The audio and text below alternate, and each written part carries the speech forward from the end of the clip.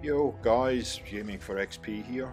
Thought I'd just share with you a drill I do before I start playing Call of Duty, any Call of Duty multiplayer.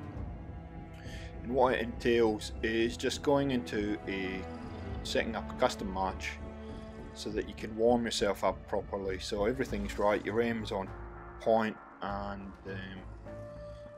you're ready for the battle ahead. So just go into the menus, you go to local, choose multiplayer, and create game, and there's various options. You create class, obviously, just to set up all your different loadouts.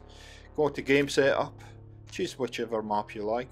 We're going to choose Scorch, I think, here. Yep, Scorch. Free for all.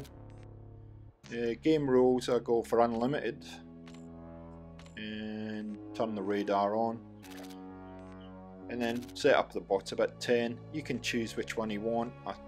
Start with recruit and then work your way harder and harder as you get better. And there you go. I can't take credit for this. Xclusive Ace, I've tweaked this, but I was watching a video by him, and this certainly helps and has helped my gameplay.